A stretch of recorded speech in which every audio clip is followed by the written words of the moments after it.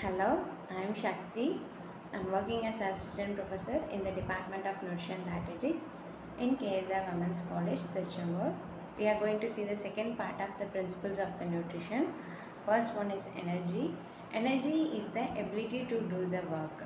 So it was trapped in the chemical constituents of the food, and it produces the heat and allow the body to the move or do any works. So energy was given by the carbohydrates, protein, fat and alcohol, and vitamins and minerals. Waters does not give the any energy, but it was present for some purposes.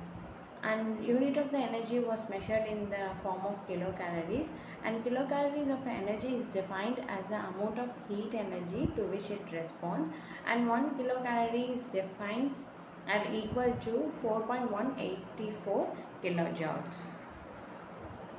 And then the form of amount of energy released from the food, and the how much of energy a man expenditure or how he utilized was obtained by the direct and indirect calorimeter.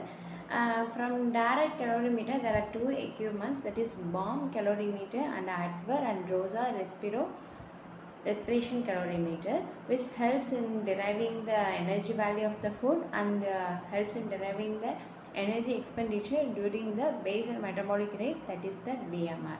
And then indirect calorimeters consist of some following equipments like Benedict's oxycalorimeter, Benedict's Roth respiration apparatus, and Daukas bag, Cofroni Michaelis respirometer, Oxylog and Cosmod K2 respirometer, which gives the energy value of the food, and we can determine the basal metabolic rate, and as well as we can determine the how much energy was expended during the work. And macro minerals. Macro minerals are also known by the name major minerals. It includes the sodium, calcium, chloride, magnesium and potassium and so on. And then it was obtained from the food sources, and macro minerals cannot be produced by our body, and some deficiency of some macro minerals leads to some severe ramification for our health. For example, if you have any calcium deficiency, it weakens the skeletal system and increases the risk of fractures. And let's see about some functions of calcium, which helps in the blood clotting as well as in muscle contraction and nerve function, and is essential for the building strong bones and teeth, etc. And microminerals, it is also known by the name called trace minerals or minor minerals. It includes the iron, copper, iodine, zinc, manganese, fluoride, cobalt and selenium.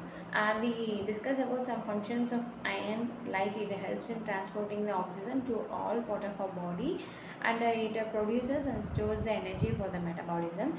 If in micro minerals, it has another disadvantages. If you take too much of micro minerals, it leads to toxicity. Let's see about some example, like selenium toxicity was causes in individual who overdose by the dietary supplements of the selenium.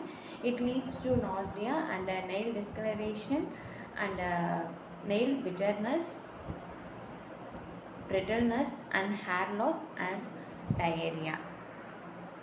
And then vitamin is a natural and essential nutrient which was required in the small amount, and it plays a major role in the growth and development of our body and repair and healing the wounds, and helps in maintaining the healthy bone and tissues, and important in the immune system and some biological functions.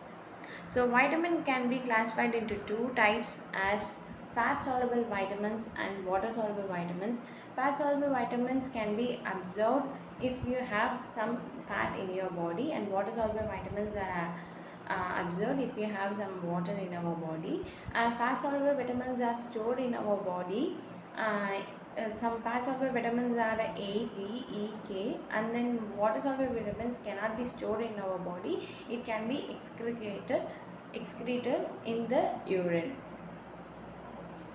And let's see about some deficiency of some vitamins and their diseases.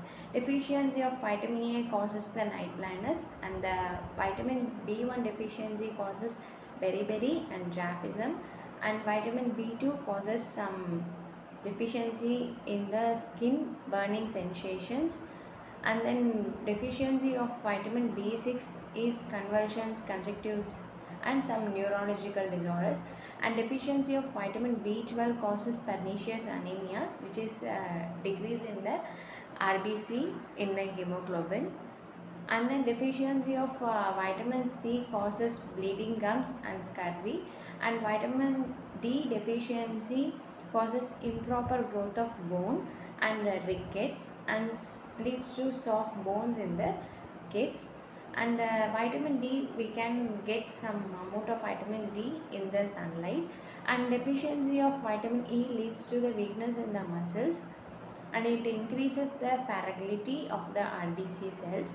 And then vitamin K plays an important role in the blood clotting, and if there is a deficiency of vitamin K, it leads to the heavy blood loss in the cut as well as in the injury. Thank you.